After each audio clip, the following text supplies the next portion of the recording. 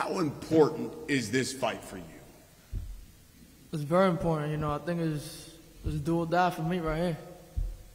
Either I win or that's it. I feel like I might have to dig. If I lose this fight, I might have to work my way back up from zero. So it's a win-win for me Saturday night. In weight, will that be a problem when it comes to stamina and zapping some of that power that you possess? It's way better. It's going to be a problem for him. I'm fighting at my regular weight class now, you know, because, you know, a lot of guys didn't want to fight me at 35. So now he stepped up or whatever. So, you know, it's gonna be worse on his end now, not for me.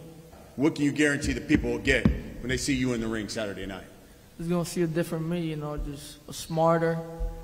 I don't know, I'll probably stab his little ass. And get his response to that.